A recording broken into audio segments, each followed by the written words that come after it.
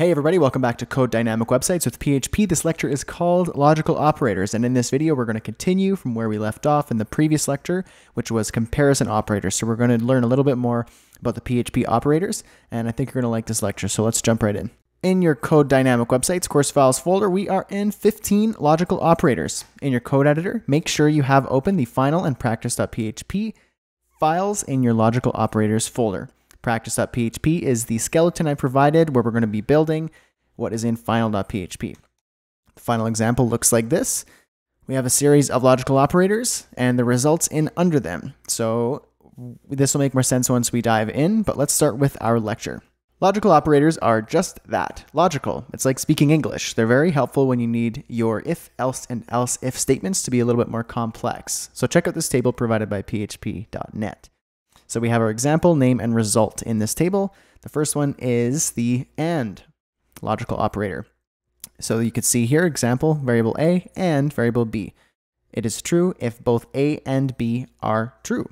The next one is OR, true if either A or B is true. The next one is NOT. You could see the exclamation point, then the variable.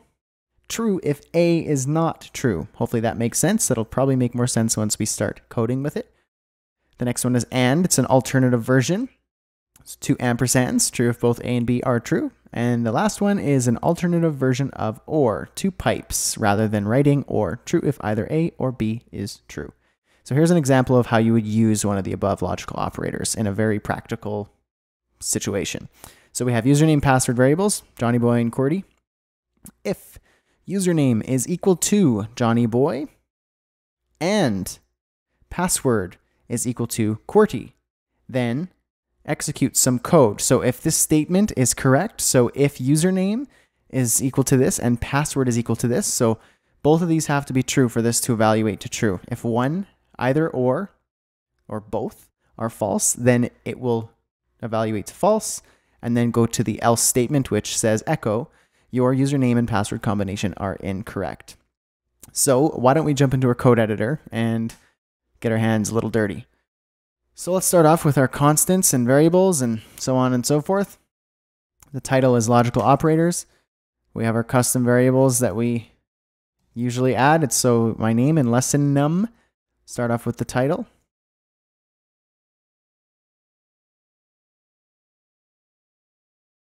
Paste that in between the small tag and the H1. And then the lesson number. We're going to PHP echo lesson num. Down at the very bottom, add the year using PHP echo date, capital Y for the full year, and your name using the my name variable, PHP echo my name. Perfect. Let's get into what is most important. Up here in the custom variables, let's add our own custom variables. So let's start with username. And let's say the username, like in the example, is Johnny Boy. And then password is equal to QWERTY. Now, PS, worst password ever. Don't actually use this password in real life for anything. And in this case, we're just writing out a sample password.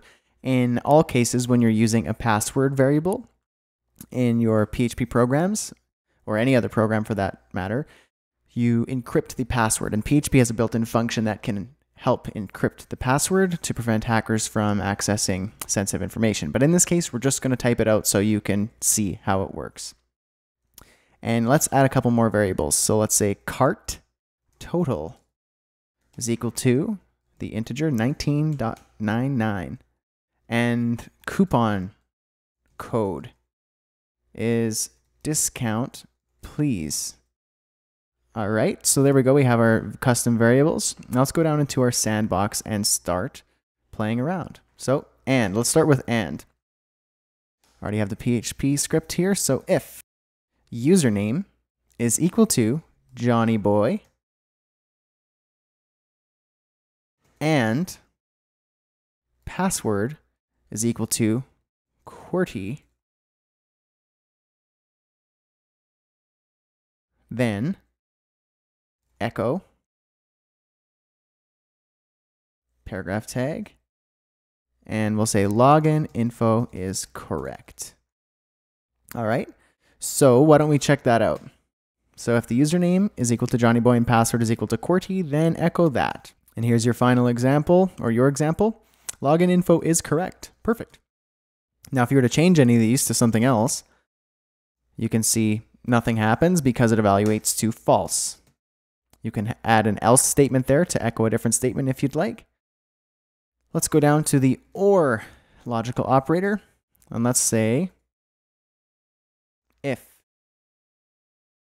cart total is greater than 15 or coupon code is equal to discount, please.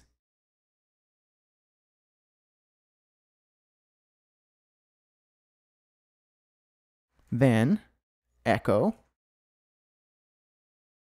you get a discount. So you could see in this case, if the cart total, so if you've ordered more than 15, presumably dollars worth of goods, or you have a coupon code that says, no spaces, discount please, then echo, you get a discount. So basically we're assuming in this case we have an online store, a shopping cart, where if you order more than $15 or you use a coupon code, then you get a discount. Let's have another else statement here and say echo, you don't get a discount. So if it's less than 15 or you don't have this coupon code, then you don't get a discount. So let's check it out. You get a discount. Okay, cool. So let's change something here. Let's change this to say if the cart total is greater than 100 or you have the coupon code discount, please. Let's check it out. So you still get a discount because you have the coupon code discount, please. So why don't we change this to something else? Discount now. So both of these evaluate to false. You don't get a discount because you don't have more than $100 in your cart or you don't have the coupon code discount now. So you can see how that kind of works. Put those back to their defaults. Now let's go with the not operator. So let's add another variable here and say own dog, meaning like if you own a dog, if you have a dog in your possession. So let's say true. Own dog is true. If, all right, bear with me here. If not own dog, then echo, you do not own a dog. Else, echo, you own a dog. Okay, so let's see if this makes sense. The own dog variable is a Boolean variable and it's set to true. So if not own dog, meaning if own dog is not true, then you do not own a dog. Else, you do own a dog. So if I were just to say if own dog, this evaluates to true, then it would technically evaluate the first one, which is kind of inconsistent statement. So if not own dog, if you do not own a dog is essentially what this is saying, then echo the first, else this. So let's check it out. You own a dog because own dog is true, and this is checking if own dog is false. So echo you own a dog. Now let's say own dog is false. If not own dog, let's see what happens. You do not own a dog. So own dog is false. So it's checking to see if own dog is not true. That's what the not operator is looking for. It evaluates to true if the expression is not true. So in this case, own dog, the variable is false. And if it is not true, then it is evaluating to true. So hopefully that makes sense. And let's jump down into the and condition, logical operator. It's the same as the other one, just typed differently. If username is equal to Johnny boy, ampersand twice, password is equal to QWERTY, then echo login info is correct, else echo wrong login info. So let's check it out. Login info is correct because Johnny boy and password are evaluating to true. And last but not least, the alternative OR logical operator. Same deal as the other OR.